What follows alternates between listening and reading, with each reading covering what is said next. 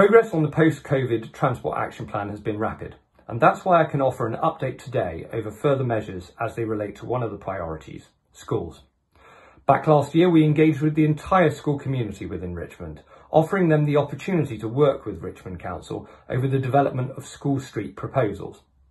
3 schools came forward: Twickenham Primary Academy, GEMS, St Stephen's Church of England School, and Orleans Primary School.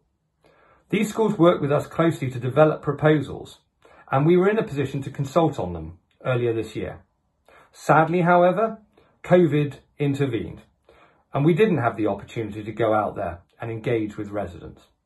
However, COVID has done more than intervene. It has increased the need for measures like these.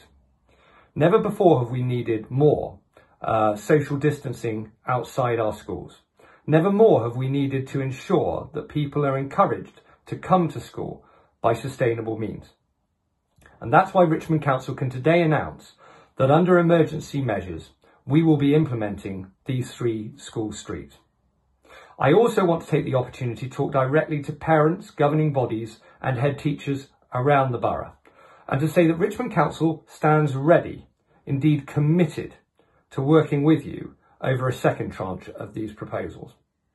If you come to us now and we engage collaboratively, we believe that we can implement many more school streets in time for the resumption of the new academic year in September. These 3 school streets that are announced through emergency measures are unique.